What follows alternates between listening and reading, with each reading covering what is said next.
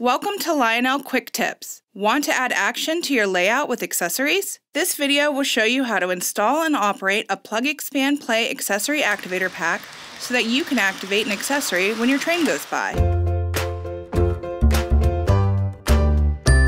The accessory activator track pack includes one 10-inch Plug Expand Play power lock-on made specifically for PEP accessories and two 5-inch isolated track sections. To install into your existing layout, remove two regular 10-inch fast track straight sections. Make a note of which way you are going to want your lock-on to face to easily connect your accessory so the cord does not have to reach over the track.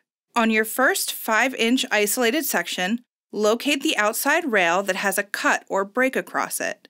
Install this 5-inch track to your layout, making sure that the break in the rail is placed on the opposite side of the lock-on of the track.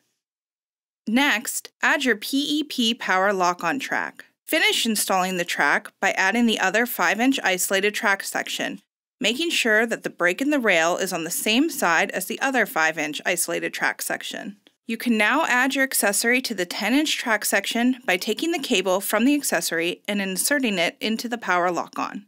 Power up your layout, drive your train over the accessory activator pack, and watch as the train goes by and activates the accessory. Thanks for joining us for this Lionel Quick Tip. See you next time.